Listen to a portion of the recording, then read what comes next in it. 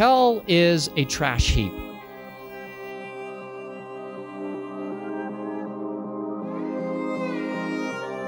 Now, I know that sometimes we get this idea of hell being under the earth, and we get this idea that it's in caverns, and, a bunch of demons are running around with pitchforks, and there's torture devices, and all of those things are fabrications that have come from extra biblical writings and ideas. They are foreign to Scripture.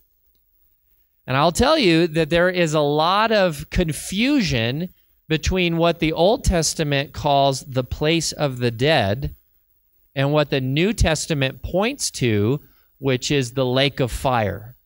And so I'm just going to take a brief moment so that you can understand the difference.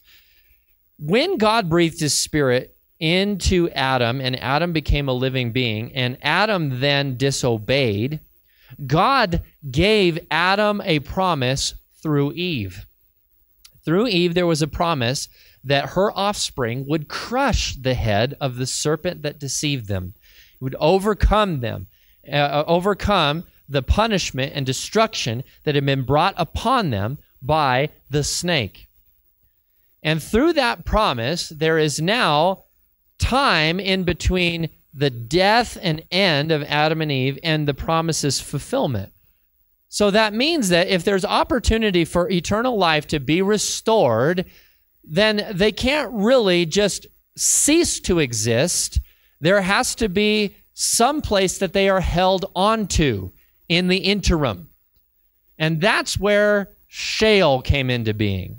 The Old Testament calls Sheol, or the place of the dead, a holding ground. You'll read about it in Proverbs. You'll read about it in other areas, in Samuel, and there's many, many instances where the Old Testament, not talking about final judgment, not talking about hell, but talking about a holding place, a place where people get stuck until the final judgment takes place. Revelation reveals that when the final judgment happens, that Sheol, the place of the dead, also the sea will give up all that it's been holding on to. Peter revealed that after Jesus was victorious in paying for our sin, he descended into Sheol to take hold of all those who were in the bosom of Abraham and lead them into heaven. The witch of Endor, when she was tricked by King Saul to bring up Samuel from the depths, she does so by calling into Sheol, okay? But then when Jesus comes, he empties that out. That's why Matthew talks about that emptying process, and that's why Ephesians talks about how when Jesus leads captivity captive, he brings all those who had faith in God, who are in that holding place, he brings them in to heaven. In a lot of ways, we can see how Revelation refers to this as the first resurrection, okay? Now, as that happens, there's still another place.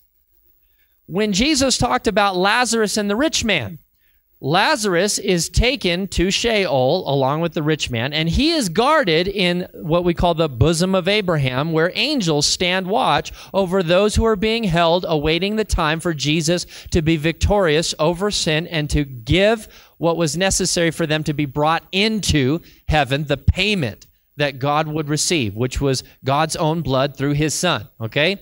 So they're waiting there, while the rich man is left on the other side, where he is in torment. Now, many translations kind of lead us into different directions because the English language can be tricky.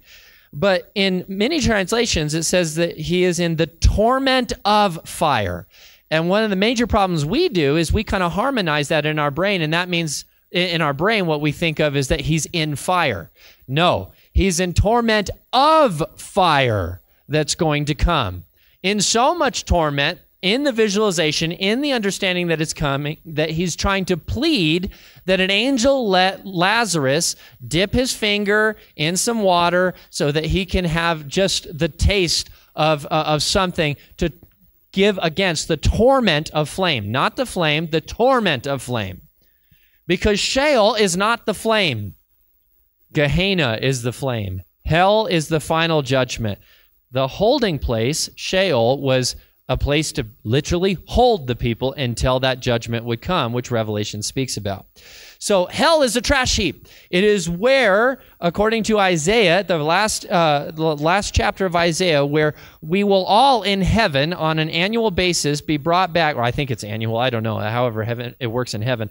Well, we'll all be brought back and look at this lake of fire and see we could have been there, but by the grace of God, we're not. This is Isaiah writes about this. We'll come back at any given time, and we will see that's where we should have been, but God spared us, and Jesus gave us hope. And through Jesus, look at us now. That's why Ephesians says that we are trophies of His grace. So we will come back and we'll say, man, we were that close to the fire, but for the love of God, but for the grace of God, but for the goodness of God, we are in everlasting life and hope forevermore in the presence of our Almighty God. That's good news.